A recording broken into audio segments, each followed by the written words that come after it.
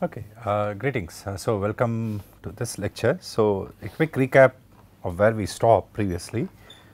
So yesterday we are looking at the drum brake, right? So we looked at the typical operation of a drum brake, and we just did a very simple analysis. We saw what was the concept of self-energization in drum brake. So wherein the torque due to the friction force essentially adds on to the torque due to the actuation force, right? So that's self-energization. So the consequence of that is that like the output from the drum brake, particularly what is called as the leading shoe of the drum brake, would be more for a given actuation force, right? So that's something which we saw, and that was quantified by means of what is called as a brake factor. And we did a similar analysis for the trailing shoe, and then we saw that this so-called self-energization is absent in the trailing shoe, and so consequently the brake factor is comparatively lower, right. So then we looked at what is called as a two leading shoe brake and the duo servo brake. So that's where we stopped yesterday. So today let's start by looking at the disc brake. So and then like we will do a comparison of both drums and disc, to gain some understanding. So in a typical drum brake is an internal expanding brake, right? And in a disc brake what happens is that like a rotor connected to the wheel assembly is clasped on either sides by brake pads. So the brake pads essentially go and touch against the rotor and then like generate friction. So the displacement of the braking element in a disc brake is along the axis of rotation of the rotor, right. So we have this rotor and we have what is called as a caliper assembly. So the brake pads are inside, okay. So when the brake is applied, so the brake pads are essentially pressed against the rotor, okay. So that's how the disc brake works. So simple schematic is this. So we can see that this is the rotor, and what happens is that like this housing is what is called as a caliper housing. We will shortly come to what is called as a floating caliper housing, right. We will see what it means. So when the driver presses the brake pedal, let us say we consider a hydraulic brake system used in passenger cars. So the brake fluid enters, and then like what is going to happen is that like it is going to act on the piston and it will press this brake pad against this rotor. So the pressurized fluid will also act on this face and then move this floater, move this so called floating caliper, okay, towards the right, so that this brake pad is also pressed against the rotor, okay. So that is the reason why it is called as a floating caliper, okay. So the term floating caliper is because the caliper has some freedom to move along the axis of the rotor, right. So to enable this braking action, right. So we can immediately see that this is simpler than what is called as a fixed caliper design. So wherein in a fixed caliper disc brake, by the way this is a floating caliper disc brake. The schematic that has been drawn corresponds to a floating caliper disc brake. So in a fixed caliper disc brake, as we can understand, we are going to have the same assembly or set of components that we see on this side on the other side also. So the caliper will be fixed, but the brake fluid will also enter from the other side and then like press the corresponding brake pad against the rotor. So obviously the number of components will increase, and we also need to provide brake fluid to both sides, right. So because now we will need a brake fluid and corresponding components like hoses and other elements on this side also, right. We will have a similar assembly on the other side, right. So what will happen is that not only the number of components and complexity increase, but in a disc brake, like it is packaged in the wheel hub.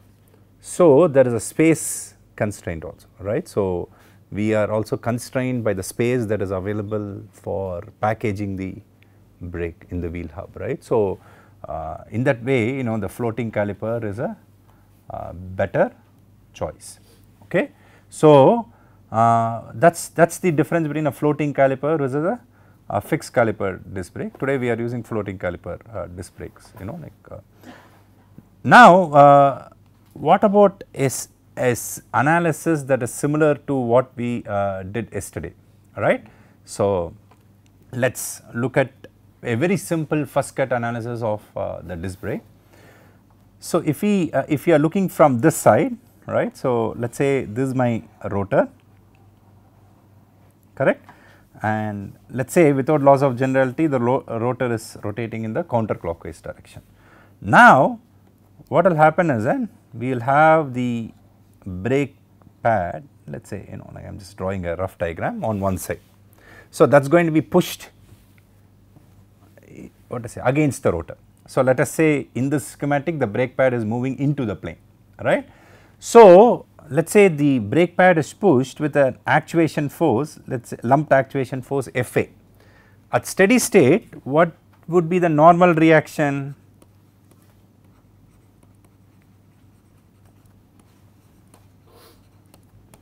The normal reaction on the brake pad will be equal to Fa, right. So, because we are pushing with Fa, that is going to be a force that is going to come back. We are once again neglecting inertia and other effects, because we are only looking at what happens once the brake has been sufficiently pushed against the rotor, right.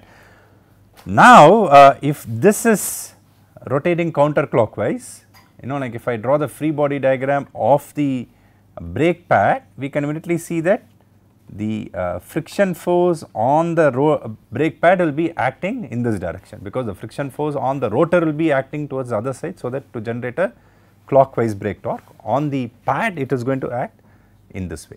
So, consequently the friction force from the brake pad, once again this is a very simple lumped analysis just to understand the concept, right. So, from the brake pad is going to be equal to mu times n, which is going to be equal to mu times Fa. So, we can immediately see that the brake factor of one brake pad in the disc brake, okay. So, that is one side, right. So, we can see that there are in general two, what to say, the rotor is classed from both ends, right, from one side, right, is going to be equal to mu times n, that is the output, divided by the input is Fa, right. This is the definition of brake factor, the friction force output to the actuation force input, right. So, once we have this, what will we get? This is going to be approximately equal to mu. So, we can immediately observe that the brake factor of the disc brake, we can essentially say that that is going to be almost equal to 2 mu, okay, because the reason I am putting almost is because this is a simplified first cut analysis, right. So, the main thing is that but the main point to observe is that the brake factor of the disc brake depends on the, what is mu by the way, it is the brake friction lining coefficient, right. So, we can see that it is almost directly proportional to mu. However, the brake factor of the drum brake was a non-linear function of mu, please remember this, right. So, the brake factor of the disc brake is going to be almost like 2 mu based on a simple first cut analysis. So, typically if you look at a typical disc and drum brakes, right, given the same lining, right, brake lining, you will see that the brake factor of the drum brake would be more than that of the disc brake for typical designs. So, that means that drum brakes are better, right, is not it, because for the same actuation force we are going to get more braking force from the drum brake. Conversely, for the same braking force output we need to provide a lesser actuation force. Lesser actuation force means we can go for smaller actuators given the same brake pressure. We are going to discuss that later on. So essentially the brake becomes much smaller in size, the actuator sizes, right. So becomes more compact, cost is lower and so on, right. So then from all those perspectives, like drum brakes seem to be better, right, isn't it. So we can observe that by and large the brake factor of the drum is going to be greater than the brake factor of the disc for the same value of mu, right. So typically, okay. So this implies that more brake force output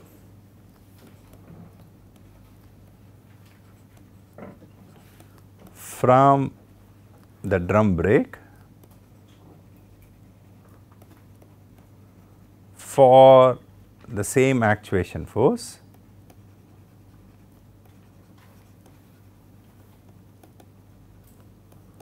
conversely for obtaining the same brake force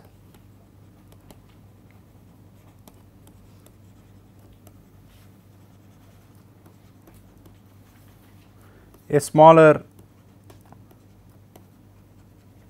actuation force is sufficient, is required in a drum brake.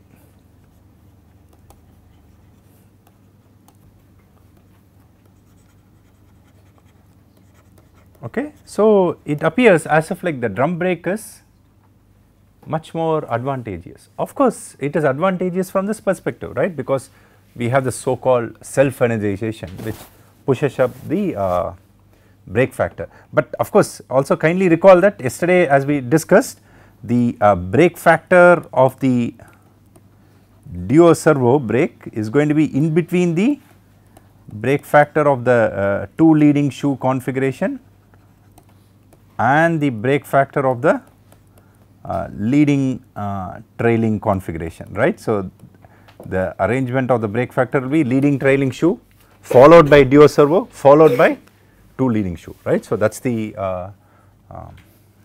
what to say sequence of increasing brake factors for drum brake, right. However, like irrespective of the configuration, for a typical drum brake and disc brake, the brake factor of the drum is going to be greater than disc. So we have these advantages, but then we see that today there is an increasing shift towards disc brakes, right. So if you look at an entry level compact passenger car where economy is important, people use drum brakes because disc brakes are a bit expensive than drum, right. However, if we want performance and we are looking at like high end vehicles, right, you will see that all 4 brakes would be disc brakes, and in the middle segment you will see that there is a trade off, right. We have disc in the front and drum in the rear. So we are going to answer, at least we are going to discuss, right, we are going to figure out at least why this is the case from this analysis, okay. So to do that, let me once again do a qualitative plot of the brake factor of both brakes versus the brake friction lining coefficient, okay. So this is just a qualitative plot of the two. So let us say the drum brake which is non-linear, let us say the brake factor goes something like this, right, and let us say the disc brake which is linear, the brake factor goes something like this, okay. So let us say like we start with some initial value of mu, let us say we put in the same what to say friction lining in both the brakes. So mu I being the initial friction lining coefficient.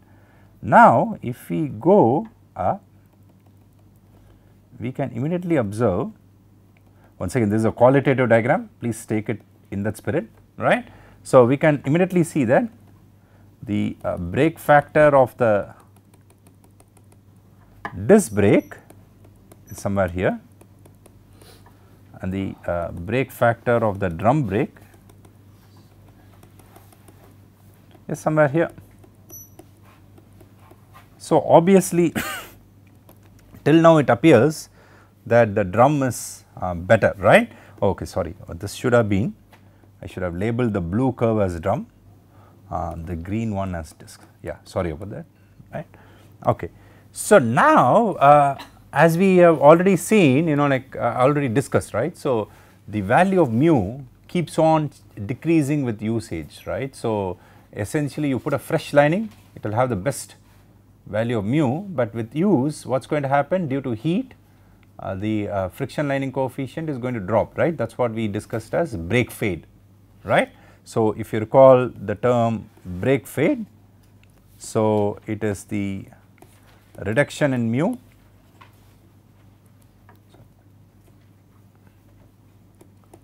with the increase in temperature. So, the essentially broadly it means that it is the phenomenon associated with reduction in the friction characteristics of the lining with increase in temperature, right. So, with increase in temperature. Further, there is going to be wear and tear of the brake. So, consequently the value of mu may further reduce, right. So, if this happens, and let us say for the sake of argument, in both the disc brake and the drum brake, I am exaggerating this just to convey the concept. Let us say we have the same delta mu, right, after some time. Now, let us see what happens, right. So, I project it once again to get the brake factors. Once again these are all qualitative curves, so please take it in that spirit, right. And now, let us look at the new brake factors.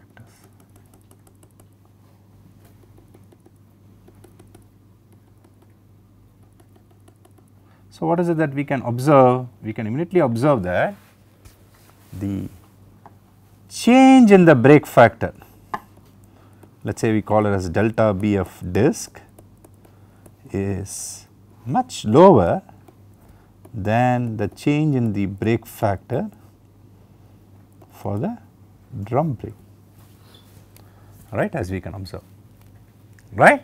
Okay. And is this a big advantage of disc brakes? Yes, it is. Why? Because with usage, what does it mean? What does change in brake factor mean? You keep on pressing the brake pedal in the same way in a car, that means we are giving the same actuation force. The change in the brake force output is smaller in disc brake when compared with drum brakes. So, that is an advantage, right, is not it?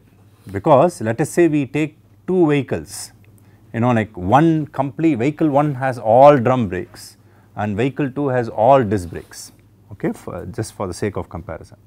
And let us say we want 100 newtons of brake force from either brakes. So, the brakes have been designed for that specification. I am just taking the number of 100 newtons as a round number, okay, just as an argument. Now, let us say the brakes characteristics, friction characteristics keep on changing. Due to this, let us say the disc brake factor drops by, let us say 5%. So, 100 newtons would have become 95 newtons when the driver presses the brake pedal completely, is not it? So, when the driver presses the brake pedal completely, he or she is expecting 100 newtons, that is our expectation, right. But with change in this mu, 100 would have decreased to 95, and okay, I think that may be acceptable to us. On the other hand, in a drum brake, that 100 newtons may decrease to 80 newtons, right, because of a larger decrease in the brake factor with mu, and that may create problems, right, as time progresses, okay. So, that is where, that is one of the biggest advantages of disc brakes. So, this is what is called as, this term used by a few is what is called as mu sensitivity. So, what is mu sensitivity? Like it is indicative of the change in the brakes performance with change in mu, with the change in mu, right. So, that is what is called as mu sensitivity. So, we can immediately see that disc brakes have a lower mu sensitivity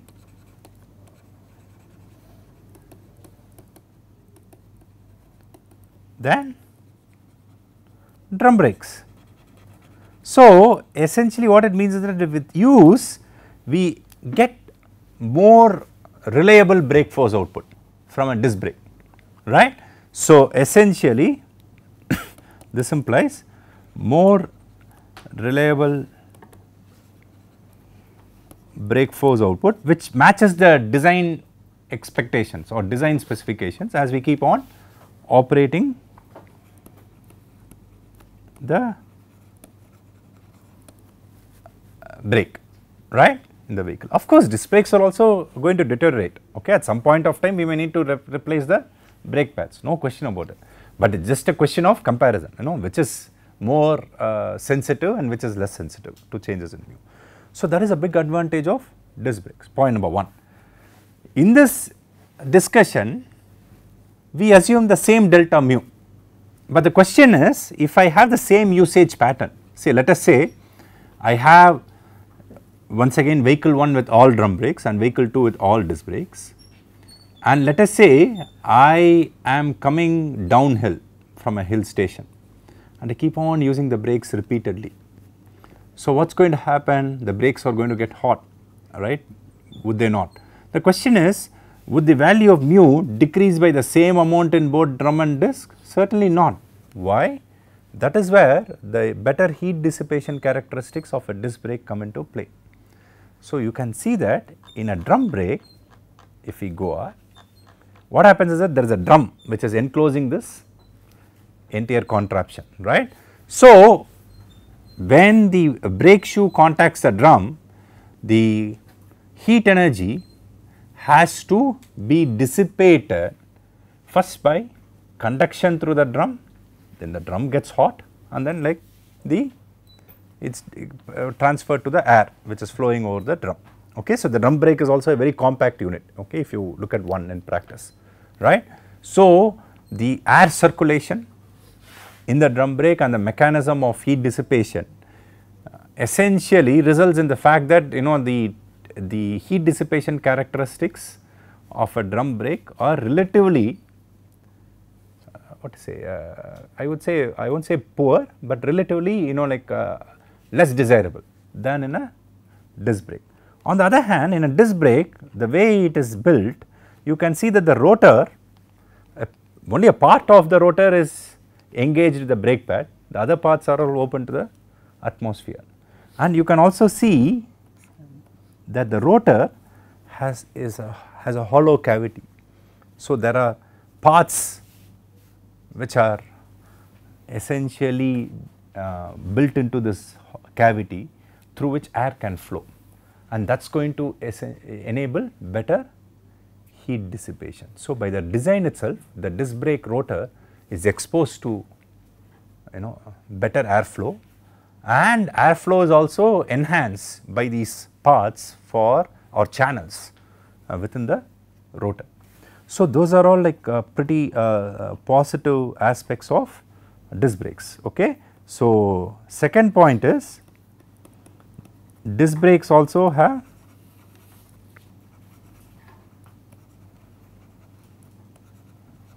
better heat dissipation characteristics.